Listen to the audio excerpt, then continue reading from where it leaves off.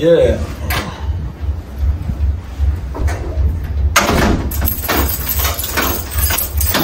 Guys, my name is Femi Phillips. I'm a Rainbow son. I'm a film writer.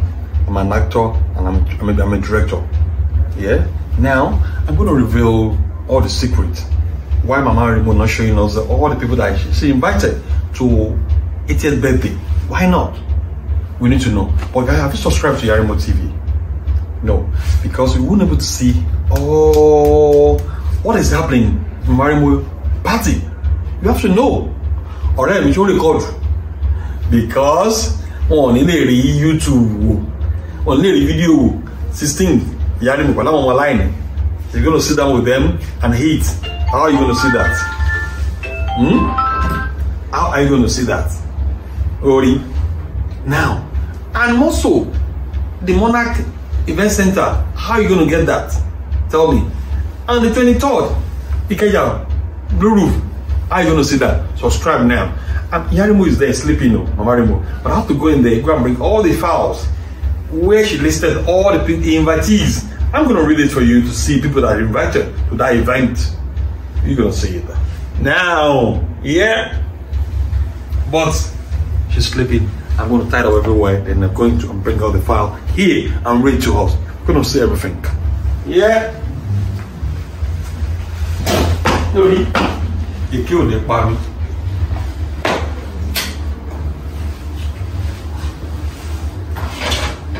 You killed the party. No matter what, I will show you guys. I love you. Alright, I'm showing record.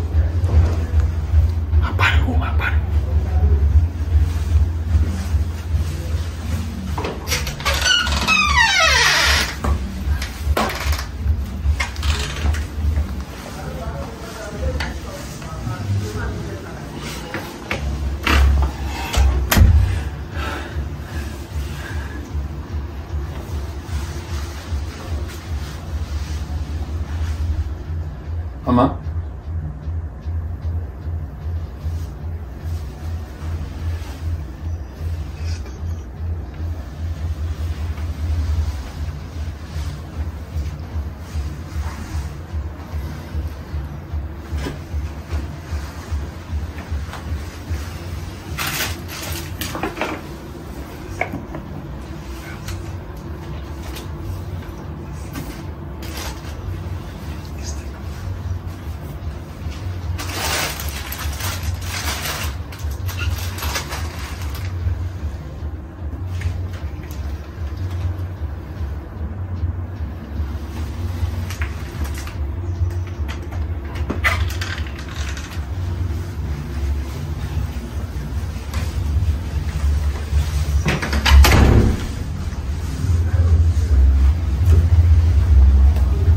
Yeah, I made it for stop. Guys, there's the list. That's the book. See, we did like I'm going to invite. Also, know when my review thing. There's a invitation for the Blue Roof. Blue Roof. There's an invitation. Already. You see it? Anything? That is this is a access card. But for you to see the food event, guys, you have to subscribe to Yarimbo TV because on the show anywhere only Yarimbo TV let him marry Yarimbo TV. Let him marry on the 16th, on the 20th, on the 23rd. Yarimbo is coming now. Yeah. I don't connect me. I don't connect.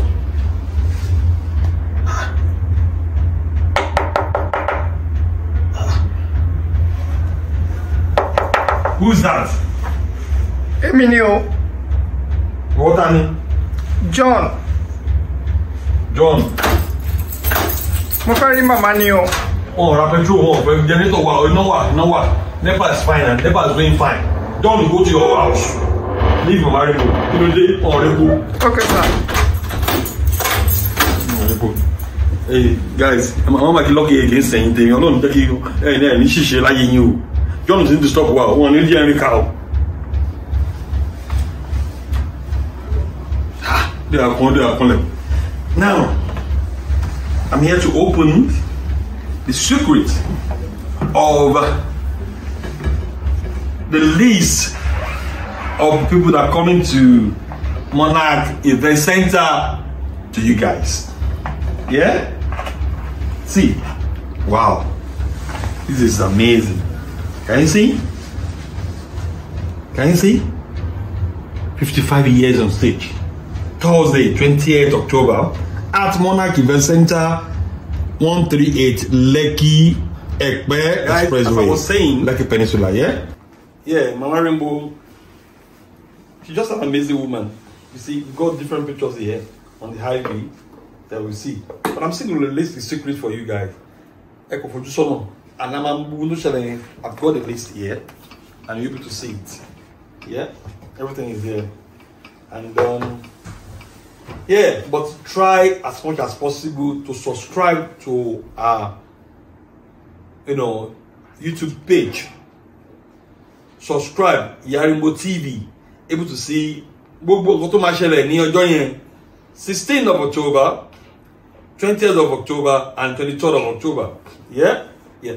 And yeah. You see? Mama, she's, I couldn't believe it. You see? How no much she will go. Can you watch the shell? No, me tell you so. Until Tawari now, and you see, and this IV, look at it. We have what's it called? A special for that day for the Monarch Event Center. Special Ashofi for that. This is the gele of Ashofi, and the cap as well is in there. It's there. The Ashobi for the 23rd is available. Lace for the 5,000 naira, the article 35,000 naira, and the Ankara. And the Ankara is 15,000 naira. Who's that? Hello. Hello, eka sosao. Eka soma. Eku eto. Tani mo bá sọ̀rọ̀ ma. Olúfúnmiláyọ̀ lórúkọ mi o, láti Èkó. Àǹtí Fúnmiláyọ̀, eka soma o. Eka sosa. Ẹ ṣé ma, kí lẹ fẹ́ ma, kí lẹ fẹ́ kí n ṣe fún yín lórí ètò yìí. Ìtẹ́fẹ́ ṣe fún mi pọ̀ nítorí àwọn untold story àbí mi mo ṣe tẹ̀ ṣe máa put ẹ̀ lọ́sàn-án àwọn nǹkan tá a fẹ́ bèrè lọ́wọ́ yín ni pé ọ̀pọ̀lọpọ̀ nǹkan tó rú àwọn olólùfẹ́ yín lójú tá a fẹ́ mọ̀ nípa màmá wa màmá Rainbow Ìdòwú fìlè. Àjẹmọ̀ pé ẹ̀yin ọmọ wọn lẹ́wà lórí ètò yìí wá fẹ́ bí yín àjẹmọ̀ pé ẹ máa dá wa lóhùn. Màá dá yín lóhùn mà, màá dá yín lóhùn mà. Ẹ ṣé. Màá dá yín lóhùn mà. Àkọ́kọ́ mo rántí lọ́dún náà lọ́hùn. Nígbà tí màmá ṣe 4th birthday. Mo wà ń bẹ̀ ṣùgbọ́n ọmọdé ni mí. 40th birthday. 40th birthday. Barefoot, Leko, yeah, you're right. Yeah, yes. Wow! Auntie Wambe, but Mama she 40th birthday. Wow.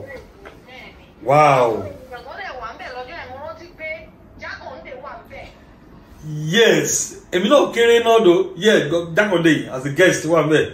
Governor Jakonde, yes. Ẹ kú ohun àǹtí. Èèyàn mú pàdé yìí. Wow. Màmá lè má mú àwa dáadáa ṣùgbọ́n a mú màmá dáadáa. Wow. Ohun tí mo lè wá fẹ́ sọ pé because àwọn ènìyàn ti ẹ̀ ń sọ níta àwọn èèyàn tó ní ìgbòho pé ṣe rọbì ṣé màmá ti gbọ́ ọmọ 80 nìyẹn màmá yẹn yóò fi ọmọ 80 years lọ. Ẹ ń mọ́mọ́ lẹ̀ túnṣe ọmọ pé ẹ̀ lè parọ́ fáwọn olólùfẹ́ ẹ jọ ọmọ ọdún mélòó gangan ni màmá. Àǹtí kí lẹ sọ yìí 80 ni màmá. She's 80. You know what? I'm about to 40th birthday. 80 me. You see now, Mama, she's 80. She's gonna be 80 on the 16th of October. 80 years old. 80 ni. Ó ti dàgbà. Auntie, bẹ́ẹ̀ kẹ́ ṣe kan fún mi sí. Àdúrà kan la máa gbà. Grace tó ní, ẹ máa bẹ̀rẹ̀ fún. Grace tó ní kọ́lọ̀ ẹ bá mi gbàdúrà ẹgbó Nàìjíríà gbogbo ọmọ Nàìjíríà ṣe grace yà rẹ̀ mo ní kọ́lọ̀ ìjọkó fún èmi náà because ilé ayé yìí táwọn lè ṣe inú ayé yìí almost 30 years yàrá mo mọ́ mi kò mọ́ mi tútù o almost 30 years ago kò mọ́ mi tútù one more than man can we do it almost 30 years kò lè ó tó bá ti di 8 o'clock kò lè jẹ nǹkan mọ́ kò lè jẹun mọ́ ó tún dijọ́ kejì táwọn lè ṣe for years yàrá mo kó tó jẹun in fact àǹtí mi àwọn kan bẹ́ẹ̀ grace ni ẹ̀bùn ni Ọlọ́run ló fún now hey. Èmi tuntun kọ̀ọ̀kan lórí ètò yìí lónìí o. Àtẹ̀yìn ọba jẹ́ ojú kan máa ń jẹ́ kẹ́mi kú. Yes, everything too much of everything is problem, you know. Yeah. Ẹ ṣé mo tún kẹ́kọ̀ọ́ lórí ètò yìí lọ́sàn-án. Ẹ jọ̀ọ́ ọpọlọ yóò ní dọ́gba. Àǹtí mi. Ìbéèrè kan lọ́wọ́ yín ẹ jọ̀ọ́. Yes ma'am, ń gbọ́ mà. A mọ̀ pé ọkọ màmá Rainbow 1984 ló kú. Bàbá Òdùmarè. Òṣùmàrè, yes. Ẹ ṣé bàbá Òṣùmàrè ìyẹn tí gbogbo èèyàn mọ̀ pé wọ́n pè ní ìyẹn ní Rainbow yìí. Yeah, bàbá, yes. Wọ́n ní experience màmá torí agbó ń pé láti ìgbà tí ọkọ màmá tó pa ipò dà màmá ò lọ́kọ míì lẹ́yìn ọkọ wọn. Ìyẹn ló lágbára. Olólùfẹ́ kí ni màmá ní tí màmá fi dúró náà fọkọ̀kan àdéhùn mo fẹ́ tún bèrè lọ́wọ́ yín ṣé ẹ̀yin nìkan gan ni màmá bí torí àwọn ọmọ màmá mi Fẹ́mi Philip ńlá mọ̀ yín lámọ̀. Ok, àkọ́kọ́ nípa popsi mi late Fẹ́mi Phillips Oroniyi Kúnmi Òṣùmàrè means rainbow. But tí màmá bá wọn ní English tó di pé màmá mi ṣiṣẹ́ pàlọ́ àwọn English productions àwọn yẹn wọn lè kó pẹ̀lú Òṣùmàrè. What's the meaning of that Òṣùmàrè? Màmá sọ fún pé rainbow. Then they started calling them Mama Rainbow. That they wọ́n máa ń pè wọ́n bàbá Òṣùmàrè. That's Òṣùmàrè. Àwọn said bàbá Mero. What is the true measure of an icon? True icons are larger than life, unforgettable with an elegance that is mesmerizingly timeless.